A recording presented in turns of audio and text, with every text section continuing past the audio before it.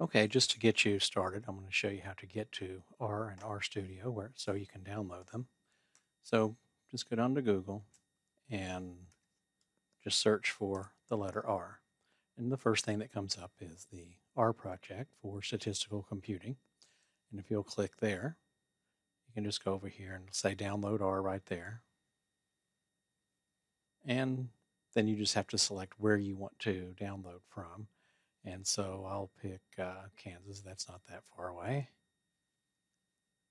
And then you can download for whatever system you have, Windows or a Mac, or maybe you have Linux. And that's where to get R. After you've done R, make sure you do that first. You want to go to RStudio and search for that. And it's going to be the first thing that comes up.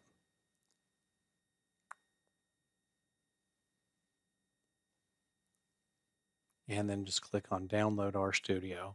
And you can see it has pricing. That's for bigger things than we're going to be doing for at the enterprise level. But we'll just download RStudio, and we're going to put it on our desktop, or I am.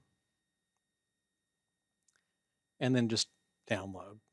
And just like you would normally do any other kind of download, you will have to go here and select if you want Windows, Vista 7, 8, or 10, which is what I have. So I would select that. And if you have a Mac, select here.